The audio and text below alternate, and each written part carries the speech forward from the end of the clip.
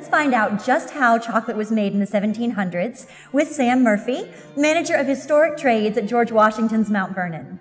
Hi, Sam. Hi, Laura. I'm delighted to be able to show you how chocolate was produced in the 18th century during George Washington's life. Now, I know that chocolate starts out as a plant, but how does it go from being part of a tree in Central and South America to a chocolate drink on the Washington's table?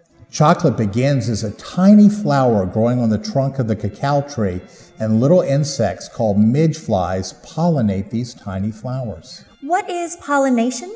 Pollination occurs when insects or animals transfer pollen grains from the male anther of the flower to the female stigma.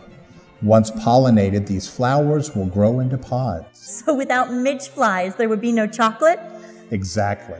As the pods grow, they rise up the trunk and along the branches of the tree.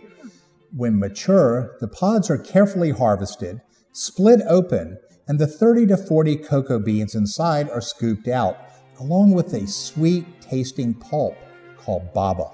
Oh, wow. And these beans are what gets turned into chocolate? They sure are. And now during the next step, fermentation, the beans and pulp are laid into pits lined and covered with banana leaves and left to ferment anywhere from 2 to 8 days. During this process, the yeast in the air mixes with the natural sugars of the pulp, and a chemical reaction occurs. The next step is to dry the beans.